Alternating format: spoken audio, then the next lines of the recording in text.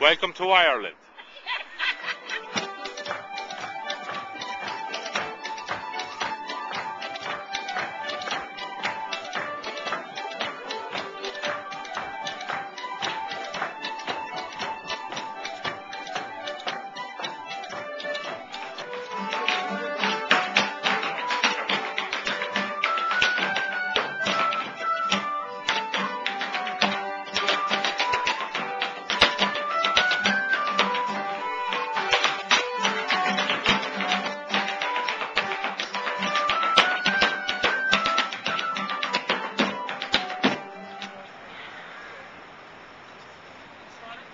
Here we are.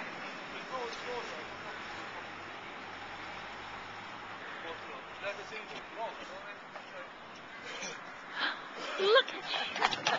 He's coming down the left-hand side, not to the left and the right, as you see on the outside. And it's He's very down high on the now. leader now.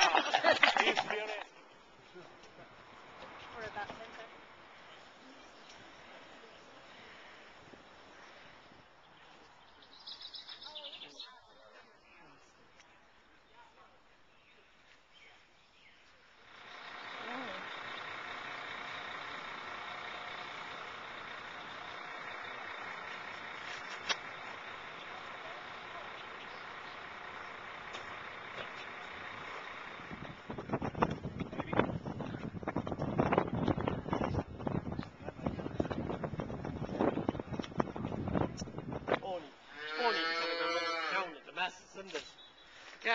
Ladies and gentlemen, should tell you we farm around 270 acres, roughly.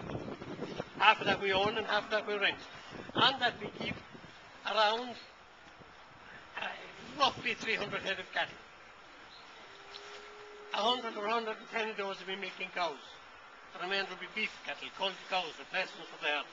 The milking cows, of course, were almost the most important part of it, because they always made most money until recently. Cows are milked twice a day, first thing in the morning, last thing in the evening. They're milked over there in an 8-unit herringbone milking shed. 8 cows milked at a time.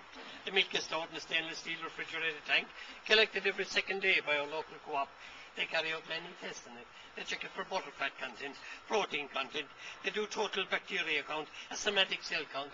They check it for antibiotics, water, sediment, brucellosis, lactose, temperature, I don't know what else. Of course, the housewife has changed her mind now. She wants low-fat milk and she wants no-fat milk. Poor misfortunate cows don't know whether they're coming or going. All my life I've been trying to breed cows that were more and more fat in the milk, and the more fat there was in the milk, the more money we got for it. Now it's all changed. Now we're trying to produce high-protein, low-fat milk. This is the old house where I was born and reared, built in 1684. The walls were built with a mixture of mud and straw. The roof was of thatch until about, I suppose, 60 years ago now. My father replaced the thatched roof. Facing south, of course. Most of these very old houses faced south. People who would have lived here in the past would pay a rent or a tax based on the size of the windows, so they kept the windows as small as possible. Got a little bit of light through the door they didn't have to pay for, because traditionally in these old houses you would have had a half door. Top half would be always open. Bottom half, of course, as you'll understand, had to be kept closed. Keep the chickens and the pigs out and the kids in. Direction was very important to the Irish in the past. They faced all their old houses south. They faced all their churches east. In other words, when you kneel in an old church in Ireland, you're always facing